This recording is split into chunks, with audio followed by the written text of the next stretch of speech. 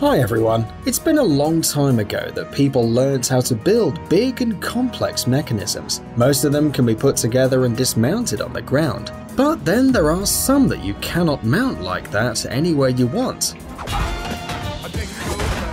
because it requires special equipment and foundry, so they need to be transported. In these cases, transportations become quite challenging special operations involving tow trucks and professional teams. So, here are the 7 biggest carriages ever transported by men. Let's get it on. Muon G2 Magnet. In the summer of 2013, the Muon G2 team successfully transported a 50-foot wide magnet. It took 35 days to cover 3,200 miles by land and sea. The huge magnet is the crucial part of the Muon G2 experiment, exploring qualities of the muon, a subatomic particle with a lifetime of 2.2 microseconds. To provide the maximum security, the magnet was transported using a specially equipped truck and 45-ton metal apparatus. The shipping cost $25 million, and it was complicated and a delicate operation, in which participated several groups of scientists from all over the world. Shuttle Endeavour. This American shuttle made its last trip to Los Angeles to become a museum piece after 20 years of flying. Endeavour has covered 115 million miles in space and then landed in the LA International Airport in the back part of a Boeing 747, especially adapted for the case. Then, with an unusually small speed, it traveled on the well-planned route through the streets. 400 trees had to be cut, several power lines had to be turned off so that the 78-ton vehicle could pass. The trip took 2 days and 12 miles, and the shuttle arrived to the California Science Center. Mirrors for the world's biggest telescope. A team of astronomers, engineers, police officers, and heavy transport specialists brought 2 mirrors for a huge telescope from the University of Arizona in Tucson to the top of Monte Cristo Range, Esmeralda County, at the height of 2 miles. It took them 5 months only to prepare for the operation. To carry 2 16-ton mirrors in a 33-ton case, they were loaded on the tug and then traveled 120 miles at a speed of 9 miles per hour.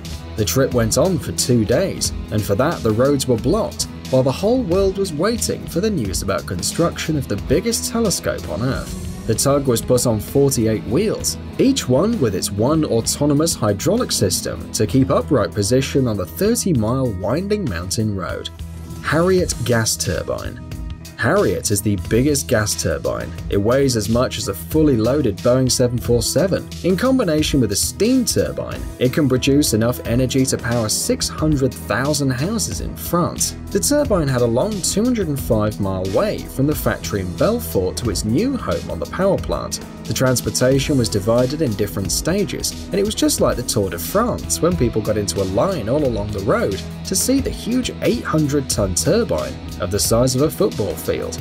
The entire convoy was 358 feet long and 22 feet wide.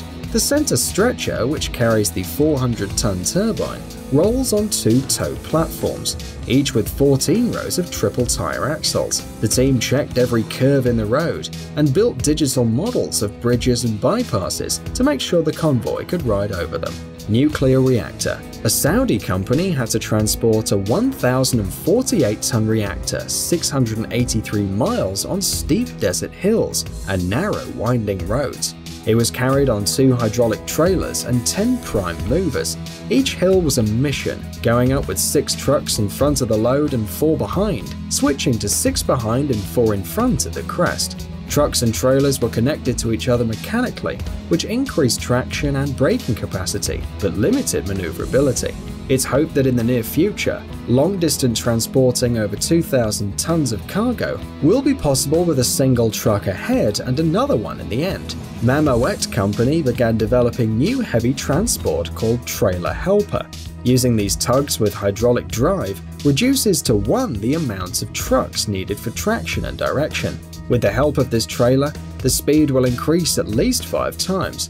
Besides, it requires only 1 driver to manage the whole system, which practically excludes mistakes in coordination. Bagger 288.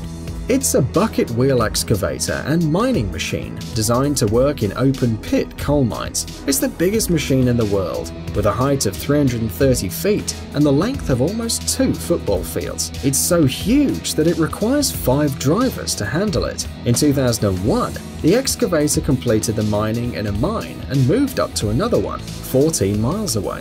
Turned out it was cheaper to move it all built up than dismount it, transport it and then build it up again. But it caused some trouble. The travel took over 33 weeks.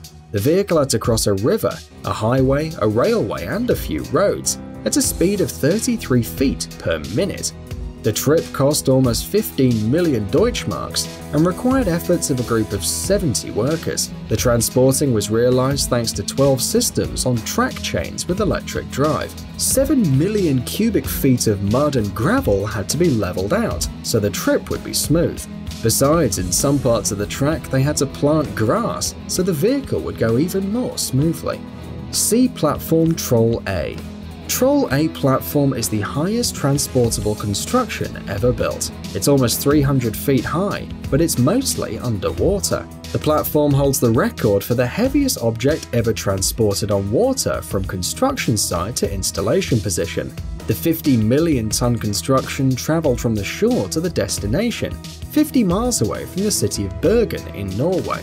In order to perform that, the water line was fixed in the center of gravity of the platform with air tanks so that one of its half was underwater and the other on the surface. 10 powerful tows moved the structure to the destination at a speed of 1 knot, which is 1.15 miles per hour, and it took 5 days. Once it arrived, the platform was buried 120 feet deep in the bottom of the sea. Since Troll started working, it's been producing 10% of all the gas produced in Europe. Thanks for watching. Please like and share the video in social networks and we'll be right back to you as fast as we can.